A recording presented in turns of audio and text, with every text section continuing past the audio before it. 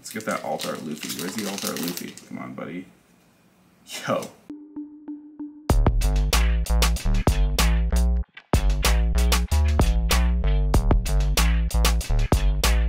I got 3 more boxes of Kingdoms of Intrigue. That's it. This is it for the shripm series. Once this is done, then I'll have been done opening set 4. And I was kind of telling the story about, you know, how I got into cards and how, you know, I got into printing cards and making cards. And I think really in this video, I'd like to just talk about what I think about cards today. Bless them. So, you know, as I was mentioning, I was really into Japanese woodblock printing, and Japanese woodblock printing was a very interesting type of art, style of art, time of art, because Japan was really like closed off to the world before the Edo period in mid to late 1800s. And there's our Vivi, just like that. And after Japan opened its doors to the rest of the world, you know, stuff really started changing around there. The influences, inspirations became a lot more global than having just been from Japan previous to that. And you see a lot of this in the art. And what's cool about Japanese woodblock printing was it kind of came from a need of, or a desire of people wanting to have some level of cultural access that they didn't have previously, right? So like it was really just people that were pretty rich that could buy art, and common folk couldn't really buy or afford art. But when woodblock prints came around, it became a lot more accessible to buy inexpensive prints and art of things that you liked. So that was something that I think people started getting a lot more of. And what's interesting about Japanese trading cards is they kind of align with that in a similar way, where I think trading cards are a window of access for people. The majority of them are Japanese, and it's kind of a cultural window of access for people around the world that maybe can't go to Japan, or maybe they do go to Japan, and these are things that they just like to acquire that give them this window into the culture that they can look at and appreciate. Because at the end of the day, they're just pieces of paper with ink on them. But these pieces of paper with ink on them have such a huge ability to like evoke this emotional response that we have to the things that we're looking at.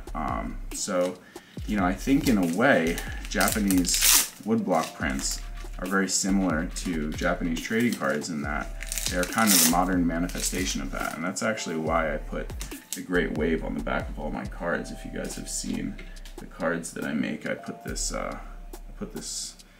print by Hokusai on my Jolly Roger there with my dental instruments and stuff.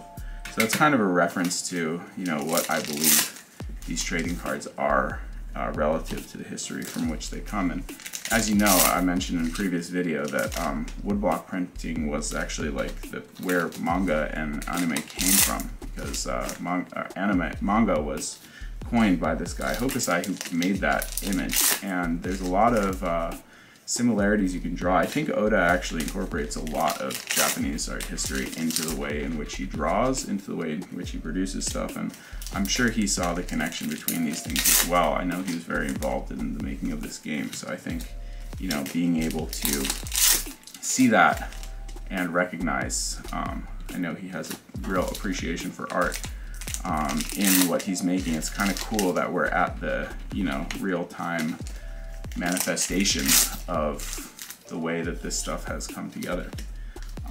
But yeah, that's kind of, wait, we should be coming up on a hit really soon right here. I think it's in this one. Oh, pack 'em, you bless 'em, shrip 'em. Like that? Is that how you do it? Let's get that alt art Luffy. Where's the alt art Luffy? Come on, buddy. Yo. Yo.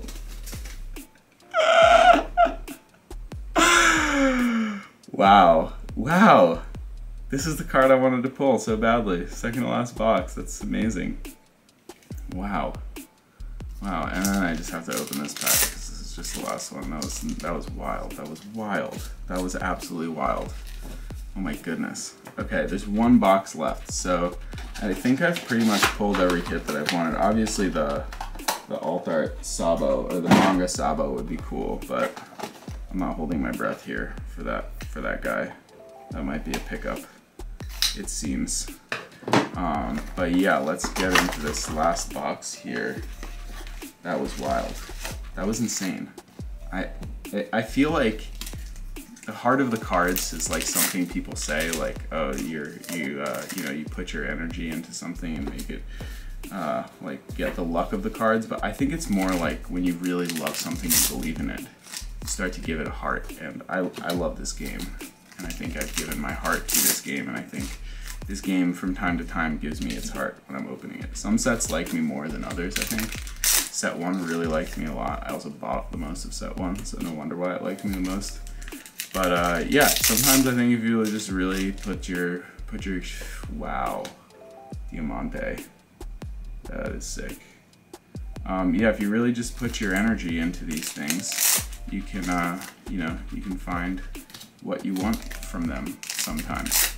I think there might be an alt leader in one of these. I don't know where or how it would come up. And there also should be possibly one of those alternate alt arts. But this case was pretty slim. I mean, I got both the alt art secret rares, which I didn't have, and the alt art Luffy. That's just like too hype. But I'm gonna crack through the rest of this box. I hope you all enjoyed this series. You know, I'm really interested in this stuff from a lot of different angles, and it's really fun for me to be involved with it. I love the interaction I get to have with y'all, and you know, managing a couple different things. So sometimes it takes me a little. Oh, Queen! It's the blue yellow leader. Very cool. Very, very cool. I don't think this leader's that good, but it is blue yellow, so I do like to pull that. But yeah, I hope you all enjoyed watching these shripims. I am Johku DMD, and I'll see y'all. Oh, I'm a dentist. I can't end without a dental tooth tip. The tip of your tooth, you've heard this one probably, is the tip of the crown or the tip of the apex, because there's two sides. So if you say top or bottom, it's relative because your teeth change the direction there, so you have to talk relative to something. So the tip of the root is referred to as the apex, and the tip of the crown is referred to the top of the crown, and size of the ledge or cusp tip. And that's your dental tooth tip of the day. Thanks for checking out. Sankyu gozaimasu, and I'll see y'all.